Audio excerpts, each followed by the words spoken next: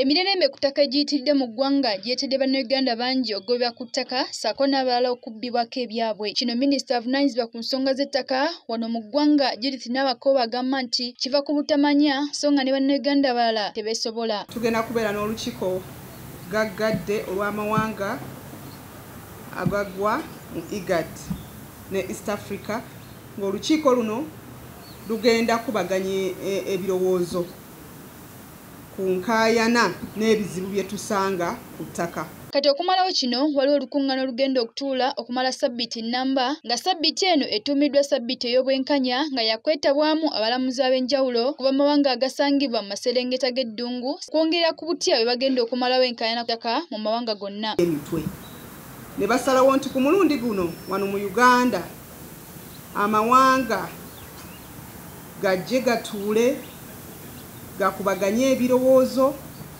ate tuveeyo n'enkola ennungamu eyinza okuyamba ensi zaffe okwaŋŋanga n'okugonjoola ebizibu ebiri ku ttaka. Nabako bagamba nti sabbiiti eno yakubayambako okuwanyisiganya ebirowoozo nti amawanga amalala bwe gakuttemu ensonga z'ettaka. Ono era ategeezza nti bakutandika okusomesa bannayuganda ku nsonga ezikwatagana n'ettaka basobole okuggwamu obutamanya nga basobola okwerwanako.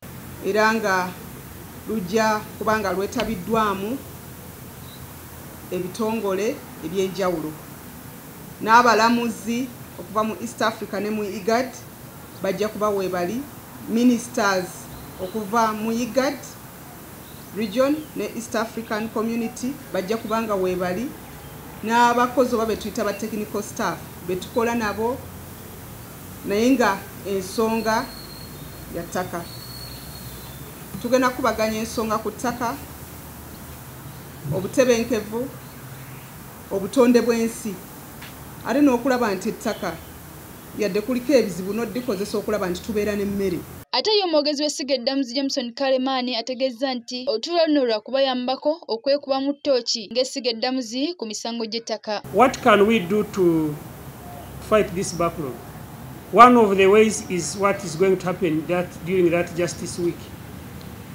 Bringing those judges and magistrates together, discussing, comparing notes with other regional courts, how are they managing in their countries, picking best practices from there, and then those which which we can implement in our courts, we take them on and they help us to fight backlog.